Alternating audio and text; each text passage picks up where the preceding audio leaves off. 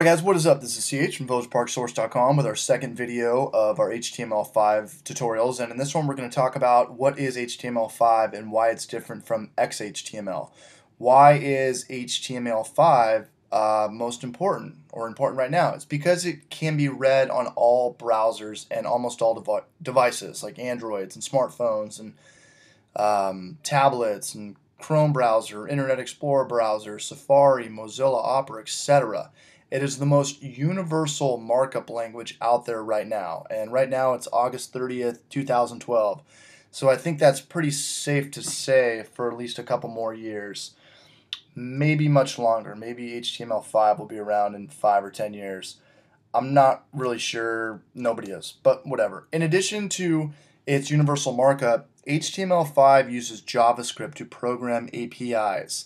And if this makes absolute no sense to you right now, don't worry, because you're going to have a perfect understanding of what JavaScript and APIs are in a couple more videos down the road.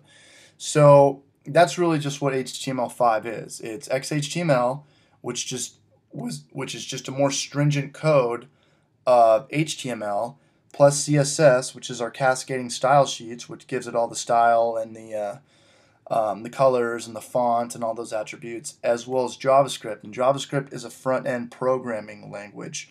So again, if this doesn't make sense to you, just stick with me and you guys are going to have perfect knowledge and understanding of what I'm talking about in a couple videos down the road. So that's pretty much what HTML5 is. It's just all of these kind of bundled together like a burrito or a gyro. That's a more proper analogy. There's no Adobe Flash involved, which is awesome because JavaScript is way better than Adobe Flash because Flash crashes, and JavaScript is awesome and will be around for a very long time. So this is the makeup of what HTML5 is.